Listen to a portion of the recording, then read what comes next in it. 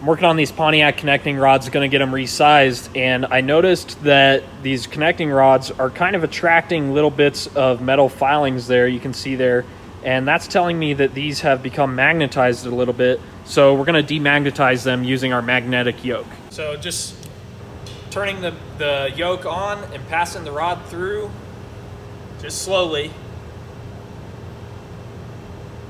I don't know how it works, but that'll demagnetize this. And the way that we can tell, I've actually had my COVID vaccine, and if you guys don't know, that makes you magnetic.